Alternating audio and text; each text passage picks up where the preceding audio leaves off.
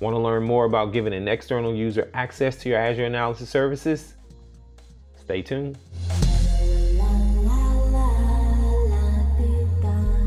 Sup guys, Patrick, guy in a cube, like that. And in this video, oh, is that a square? Well, anyway, in this video, we're going to talk about giving external users access to your Azure Analysis Services. All right, so got to paint a picture, right? Got to tell you how this started. So you guys know I work for US Education at Microsoft, and I was talking to a Department of Education. They have lots of districts, but more importantly, they have lots of schools. And what they wanted to do was, hey, give the district, the head of the district, access to all the data for that district. But more importantly, they wanted to give each principal access to the data at the school. All right, so I have a semantic model. How do I do that today on premises? I can think of a couple of ways, right? All of them requires a good bit of effort, but like I like to tell everyone, it's not that I'm lazy, I'm just a really efficient guy. So what I'm going to do is I'm going to show you how to use business to business in Azure to give an external user access to your Azure Analysis Services. You guys ready? Let's go. Let's head over to my laptop. The first thing you want to do, all right, is to go to your Azure Active Directory. And once you're out at the Azure, once you're at your Azure Active Directory, you go ahead and click Users and Groups. Click All Users. And then right at the top, you're going to see a button labeled New Guest User. This is the key to all of this, okay? So you're essentially adding a guest account to your Azure Active Directory. I'm going to go ahead and click New User, and I'm going to type my email address in, pleblanc@yahoo.com. I don't really have a Yahoo account, but just for the sake of demonstrations, you go ahead and click Invite. When you click Invite, that person's going to get an email from Microsoft Invitations, and all they need to do is click the button labeled Get Started, walk through a couple of steps, and then they'll take care of their part on their end. Once that's done, to test it out, let's go ahead, I'm going to show you. Head back over to your Azure portal and go to your Azure Analysis Services. Make sure that guy's up and running because you can pause it.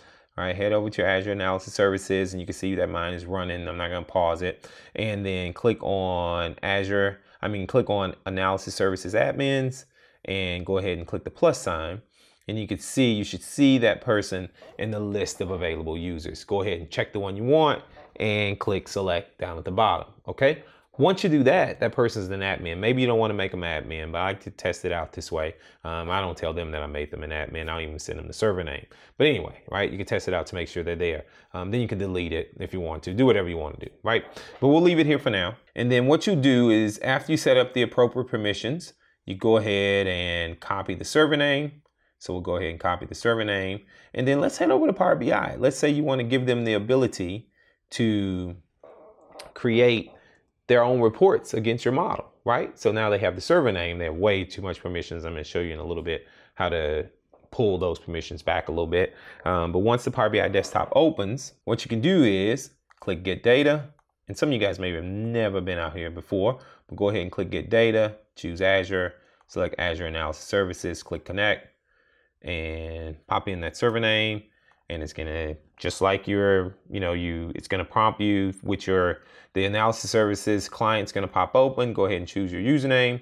And it may prompt you for a password if you haven't authenticated before, but I'm already authenticated up.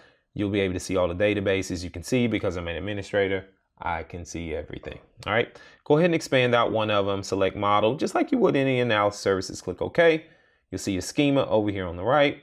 And then I'm gonna go ahead and choose year, make it a slicer. I really like the lists. Let's select 2012. Go ahead and select the month and choose some internet sales, some total sales there.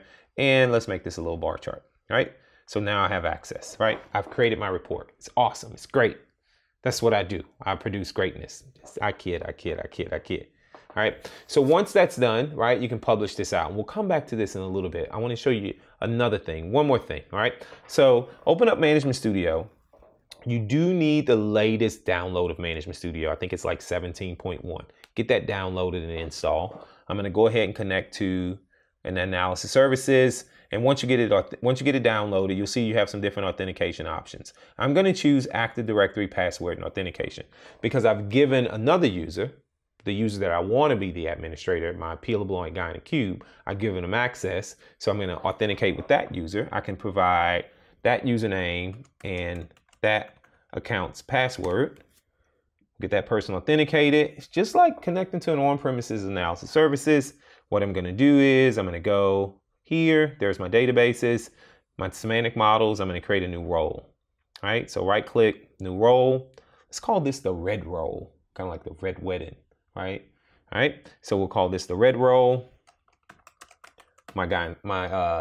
The guys who watch Game of Thrones, you guys will know what I'm talking about, right? And give it read permissions. So red role, read permissions. We're gonna add my Microsoft account here because we don't want that guy to be an administrator. Click OK.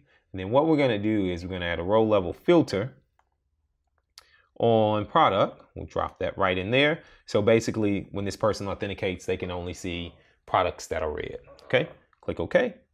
And because I made them administrator before, this is awesome, right? Everything I do in the portal in regards to, you know, the security of the model actually surfaces in Management Studio. So if I click properties, I'll see security. I'm going to remove this account, click OK, right? Head back over to Power BI and I'm going to change my report slightly. I'm going to go ahead and get rid of month.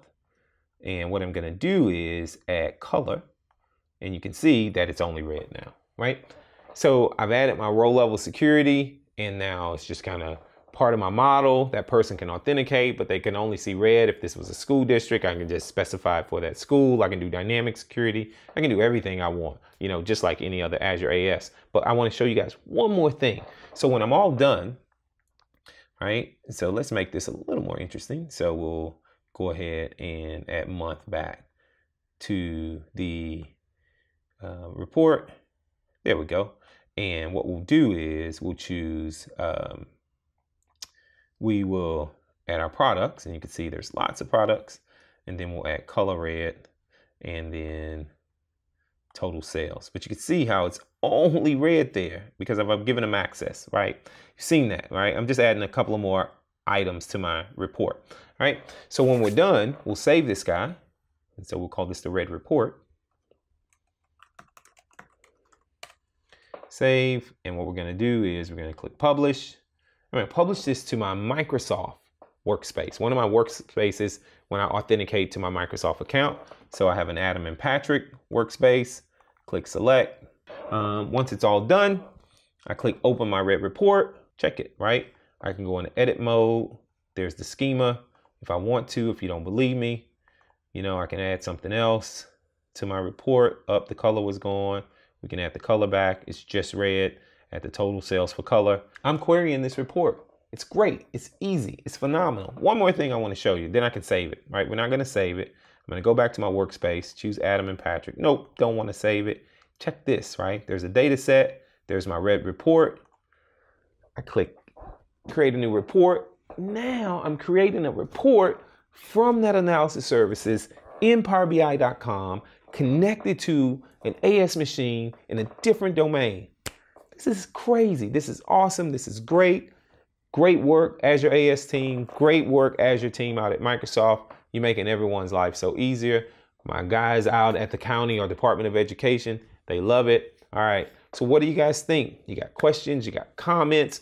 Post it down below, right? If you want to see more stuff about Azure AS, please let me know. Post it in the comments below. If this is your first time to the channel, be sure to give it a subscribe. And if you like the video, give me a big thumbs up. I really appreciate you guys watching. And as always, from Adam and Patrick, we'll see you next time.